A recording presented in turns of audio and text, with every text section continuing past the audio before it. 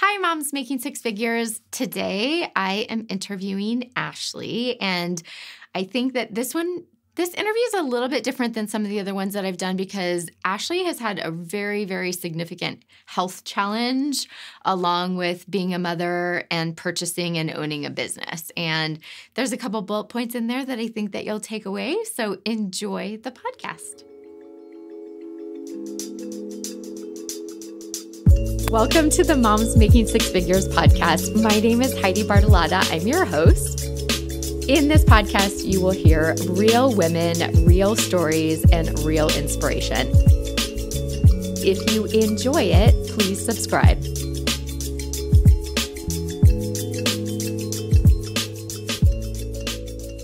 Hi, Ashley. Hi. Thank you for making the time to do this. Thank you for inviting me. Yeah. And on a holiday. I know. So it kind of worked out well because of that, actually. Yeah. So I would love it if you would start out by just giving me a little bit of your background. You obviously are a business owner now. Mm-hmm. COO is your title. But how did you progress to that? So where did you start? Where did the business come into play? I know you guys bought the business eventually, but will you start back kind of at the beginning so that people can learn a little bit about you? Yeah. So I started for another company doing background screening, just like data entry, verifications. And then my husband started working for them as well, mm-hmm. doing sales. And then we had an opportunity to work for his aunt and uncle in a completely different field.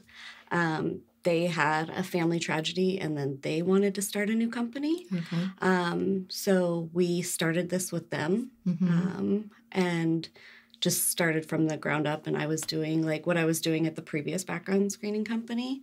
And then we just learned a lot from his aunt and uncle of how to start a business, mm-hmm. and just kept working towards that. So I started doing the same thing I was doing and then learned more and more and more. And we bought the business in April of 2021 from them. How old were you when you started with the previous company? It was in 2006, I want to say. So 22. So you were young. Young. Yeah. Yeah. Yeah. Did you think at that point, oh. No. I was like. I knew that, but yeah. It was just a data entry job, and I was coming off of being super sick, so I just wanted to get back into working again, mm-hmm. and it was an easy job, not retail or anything like that I could have steady hours and go in, do my job, and then go home. So we'll talk a little bit about your health journey too. But so when you started the business with the aunt and uncle, I guess you were technically employees for them. Yes. Yeah. What did that look like when you decided to buy the business? Like, how was that transition? Because I would imagine people buy companies all the time, but when you're buying it from family, a relative, there's probably some different interaction that happens. Yeah. So I think that was always the intent behind it. Like, mm-hmm. they've always really been focused on creating a legacy inside of that family. Mm-hmm. And they took a leap of faith on us. So that was always the intention going in, is that we would take it over. And it's a highly litigious industry. Yeah. So they didn't want it to stay in it anyways. Mm-hmm. So the time just came that it was time for us to take it over. Yeah. And we were in a financial position to do it. Mm-hmm. So, yeah. How did the transition go? Was it pretty smooth? It was really smooth. Of course, there were like attorneys and stuff involved negotiating price. But yeah, it was really, really seamless. Mm-hmm. We're still very close with them and everything like that. So, and what has that been? Your son is 5, mm-hmm. right? So what has that been like? Well, you guys would have been purchasing the business right about the same time that he would have been. He was born in 2017, so he was 3 when we were going. Okay. Yeah. So you were taking over ownership, and mm-hmm. you had a 3-year-old, and we were moving here. And you were moving. Yeah. It was a lot. That sounds like a lot. But how did that, obviously, this is Moms Making Six Figures. Mm-hmm. So I always love to ask women, especially in those intense times when you have a lot going on, mm-hmm. how did you like, what did you do? What were your coping mechanisms? How did you balance? How did you? I lean on my family a ton and friends, and my faith in God is a big thing, and just trusting that we were on the right path. Yeah. It was super scary leaving California because that's where all my like doctors and everything was. So I think just having faith that this was the right path for us to transition from there to here and just a better life. Like I just focused on the better life that we were going to have here. Mm-hmm. So let's talk about that, because you have a pretty significant health condition on top of the fact that you own a business and you're a very active mom. So will you tell me a little bit about the health piece? Because I know that it's very woven into the fabric of you. Very. In 2004, I was a diabetic from like the age 12 on. In 2004, I went into a diabetic coma. I woke up and they told me that they had removed 21 feet of my intestine, and that I was going to live on like IV nutrition, and my parents were just not okay with that answer. So they found a surgeon at UCLA that does transplants. I was moved there, added to the transplant list, and transplanted in August of 2004. Then it slowly rejected my pancreas. My small intestine rejected shortly after that. Then they retransplanted me in January of 2010. Okay. And then I've had like ongoing stuff forever. Like I will always be on anti-rejection meds and constantly going back to UCLA for checkups and stuff like that. So it's a fine balance of like medication and Yeah, that's an interesting one, because diabetes is that's hard to navigate alone. Yes. And then you add something else that's major that also brings in medications that you're having to balance all of those. Yeah. But then you own a business, which adds stress. Yes. Not that life isn't stressful for people that have a profession where they're working for someone else, but there is kind of this like little higher layer. Yes. Yeah. We have to make sure like our insurance can cover my medical, like, so insurance costs are big for us and our company mainly because of me and my situation. So that was a factor in deciding to like buy it, move it, all those things to make sure that I can go back to California for my care.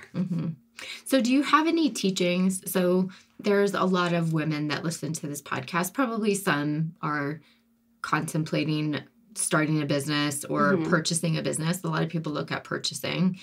Do you have any words of wisdom from the purchase side? I mean, I know it's a little bit different because it was a family purchase, but you still went through the purchase of a business. Legal advice for sure, like making sure the contracts are fair for everybody involved. Like we knew going into it that they wanted to make money off of it as well, but at a fair price.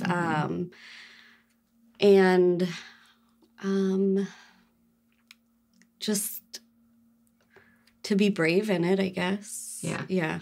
That's like sure of your decision, be bold. Yeah. Yeah. I think that's the case in any kind of business ownership. Right. Yeah. Especially nowadays.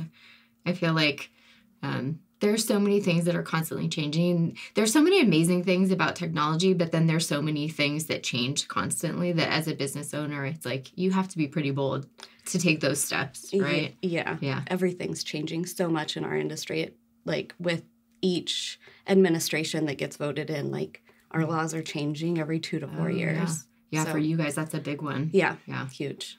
So contrast that with you have a 5-year-old who's playing t-ball. Yes. And that was another huge thing. Like they didn't know if I was going to be able to have children because I was not like they didn't have a lot of history on the type of transplant that I've had or successful pregnancies. So we weren't sure. And I did lose a pregnancy in 2014. I was 21 weeks along. So that was hard, like leading up until the second pregnancy. Like we weren't trying for either one of them because we just never knew if I could. And the second one went great. Like I had no health issues whatsoever. That's amazing. Yeah. So he's a blessing for sure. Yeah. And he's active, I would imagine. Very, very active, nonstop. From the second he wakes up till the second he goes to bed, he's active. So do you and your husband balance that, or are you mainly the caretaker? I do a lot of like the drop off pickup for school and whatnot, but my husband's very involved with his sports and everything. Our office is 5 minutes away from his school, which is very convenient. I was going to say, that's one of the nice things about business ownership. Yes, you can decide where you are. Freedom to like have to go pick him up and take him somewhere, or appointments, or like going to events at his school. Like having that freedom, that was always my goal. In the business ownership, I think, like having that end goal, because I wasn't sure if I was going to have a kid or not. And that was always like my main thing that I looked forward to as a woman, is being a mom. So once I got it, I was like, I'm going to do whatever it takes to be able to be there for him. It's a lot of the women that I work with, that's the case. It's you. I don't know, I say this all the time, but children just change you. And you think you're prepared, and you think you have it laid out, and you think you know everything, and then no, you don't. Yes. That's really just ultimately, that's what it is. Yes. And I feel like I tell younger women that, and then when they have the child, they're like, okay.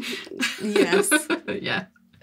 Pretty accurate. Okay, so a couple of the questions that I always ask my guests are, number one, do you have a podcast or a book or something that has given you inspiration, or one that you just really enjoy? And it can be a mom book. Sometimes people are like, oh, well, this is the one I'm reading my kids right now. But is there a book or a podcast that you would recommend? For a book, I really enjoyed Fierce Conversations. That helped me a lot, like deal with different personality types and like how to talk to people and get your point across while also valuing their point of where they're at.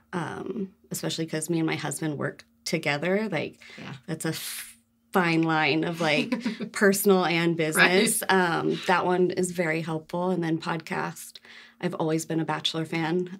Off the Vine podcast is a great one because she's humorous. She has like fun people on there, but also like some meaningful ones too that you can learn from. So cool. Yeah.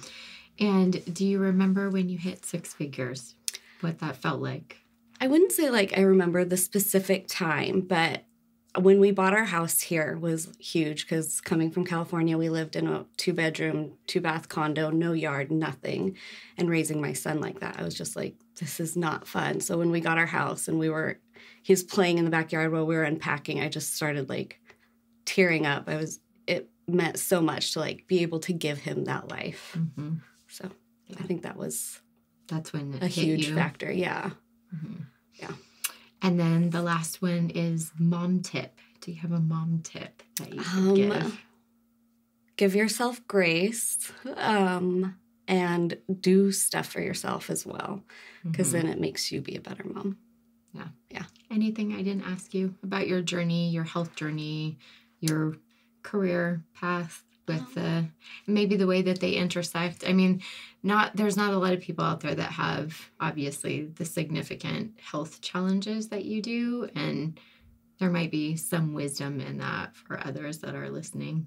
I've always thought like I needed a balance of like work and drive and like also enjoying life, because I didn't know if I was going to be able to like do the things. So I focused so much on like doing things and not working hard. Like that was just not one of my passions, but now it is. Like being able to create this life for our family, I think was a big like light bulb for me. Like I'm going to have to work hard, but also it's okay because it is creating the life that we want.